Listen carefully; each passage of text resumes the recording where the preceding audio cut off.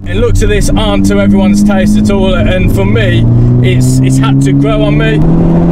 Changed just before the limiter. If you do see that, just ignore it. It's like a sausage coming out. Ooh. Like, the chassis is brilliant. I don't think I'm giving it as much credit as it deserves. My knob's twisted. It's just I think it's just missing that.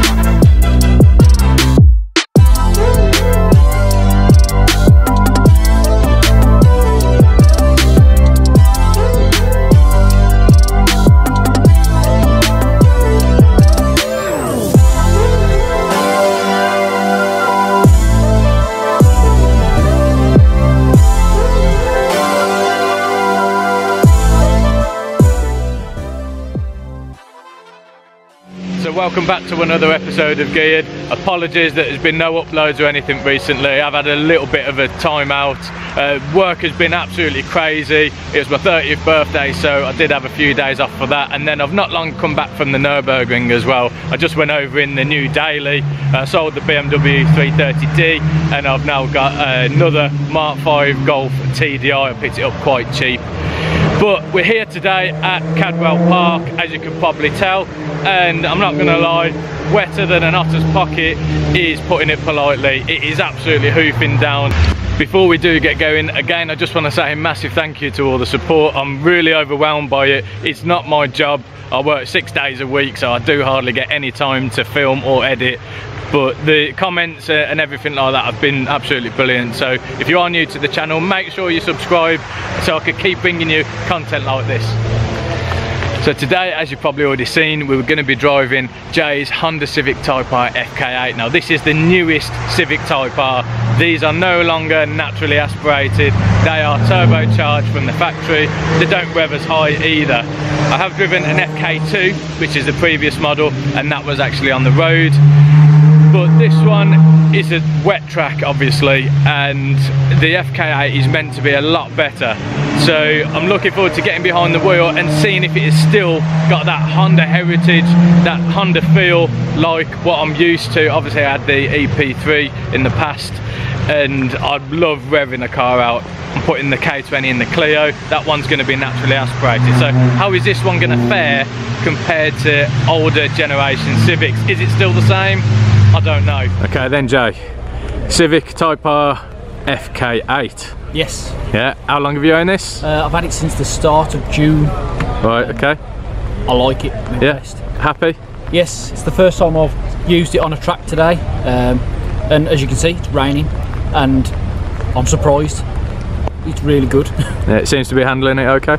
Yep. Yeah. With the Contact Sport 6s on from Continental, it seems to be holding onto the road pretty damn good. That's good, that's good. And modification wise, not really much done to it yet? No, not yet. At the moment it's got a resonator delete and both of the back boxes for the either side exhaust, both deleted as well. Okay, so it's a little bit louder than standard, yeah? Yeah, just a bit. Okay, and there's no map on it, nothing? No, I haven't mapped it as of yet. It probably will receive some breathing modifications, probably an intercooler, and then it'll have to be mapped. And before this you had a Mark 6 Fiesta ST. We actually done a video at Anglesey, but I wasn't quite happy with the footage, so I'll try and insert a clip if I can. We overcooked it then a bit, couldn't get it into third. My knob's twisted! You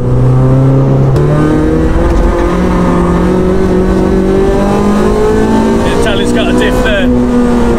Yeah, just really pulls you around there. But how does that compared to this? Because obviously that was a pretty much all-out track car, wasn't it? Was it 215 brake? Yeah, 215 with an LSD in it, stripped out, and it was quite a beast. Yeah. This is on another level. It's comfy. It was quiet,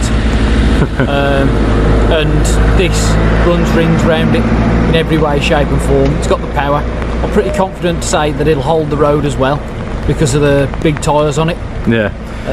Going on them on the tyres, the sidewalls, they're quite short, like the low profile, aren't they? Like 30. Yes, they're 245 30 20.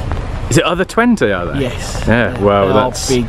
They're big alloys. Well, I'm looking forward to this because obviously I'm a big Honda fan. I haven't driven an FK8 before, especially around a track. So with it being turbocharged and me being used to having my old EP3 as turbocharged, it should be quite interesting. Yes, yeah. It's a bit laggy. Yeah. Whenever you put your foot down, it takes a couple of seconds for the turbo to kick in. Yeah. But it's nothing a map won't sort. Okay. Happy days, mate. Forgot about my gloves. Yeah, so if you do see that, just ignore it. It's like a sausage coming out. Okay then, so Civic Type R FK8. So in first impressions, it doesn't feel like you're in a Honda. It feels a little bit too refined. It feels like I'm in a German car, like an M3. But that's moving. That's like, you know, 111 mile an hour. That the turbo is coming in really nice. It doesn't give you that sort of VTEC feel.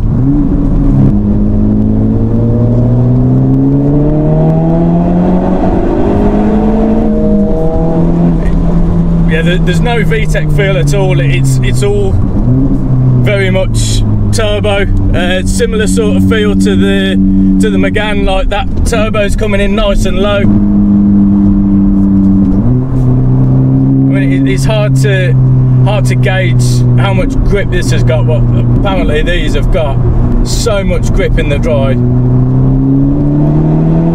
And that's third. Change just before the limiter. That gearbox, it's nice. It's got a bit of an older Honda feel to the box. I mean, 110 brakes are good. It feels like the computers, although it's in R mode, it feels like the computers are helping you out a lot.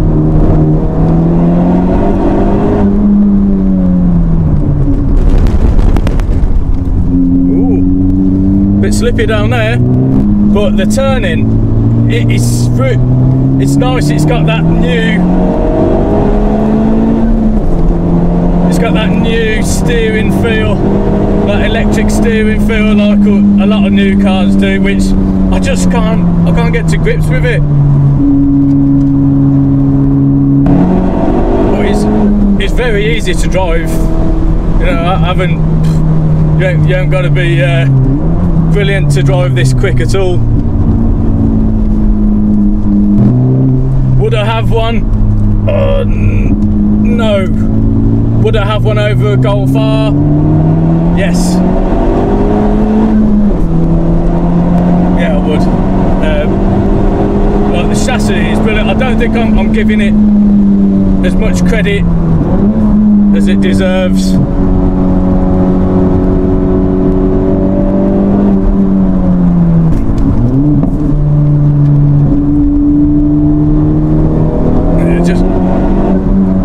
Feels quite electronic, I think is the word I'd say, but nice and balanced under braking.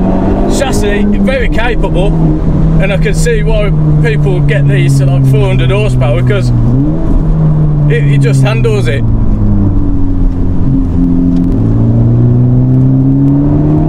Using that torque, you haven't got to rev it all the way up. You can just short shift it and you'll still be moving, because that turbo is spooling. when you're changing gear, it feels like it's launching you forward between the gear changes. It's not like an older car where you've got to rev it all the way up and you drop out of the boost and everything. It feels like it's keeping it there, it's keeping that optimal power where you need it to every time you change gear. So that little like boom, it like throws you forward. And looks of this aren't to everyone's taste at all, and for me it's had to grow on me. I think I prefer the look of the FK8, the previous model. I think they just look a little bit more subtle. This is very leery, it's very out there. You got the vortex on the rear window, and then you got the absolutely massive spoiler that I can see in my mirror. And that's 4th gear. I didn't have to drop it down or anything. Use that torque for the corner. And that's 115 miles an hour. Hard on the brakes. Come on, stop, that's it. Yeah, I feel the traction control keeping me all in line and stable. It feels similar computer-wise to the GTR really. It's keeping you all in line. Nowhere near as raw as an older Civic. It's just I think it's just missing that Honda, that old Honda that you got to really drive hard to actually work for the speed, work for the performance. I haven't really got to work for this. It's doing a lot of it for me. Get the weight over, miss the curbs, you don't want to hit the curbs. Hit the curb then. Nope.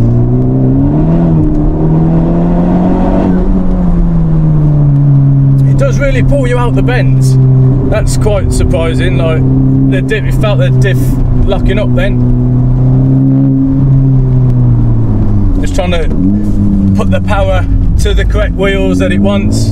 Getting a bit out of shape there, but again, I didn't have to do what? They're flipping out. A pheasant.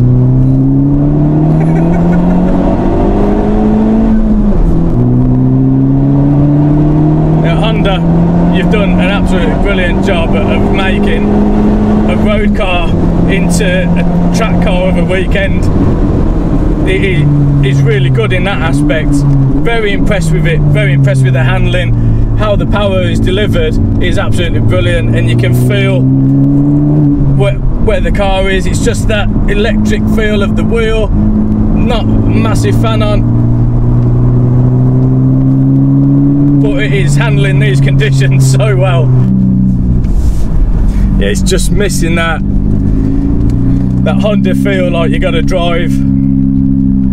But you know, credit to Honda, so fair play.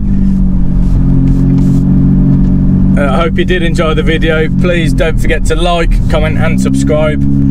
Don't forget to give Jay a follow on Instagram, and I shall see you in the next one. Cheers.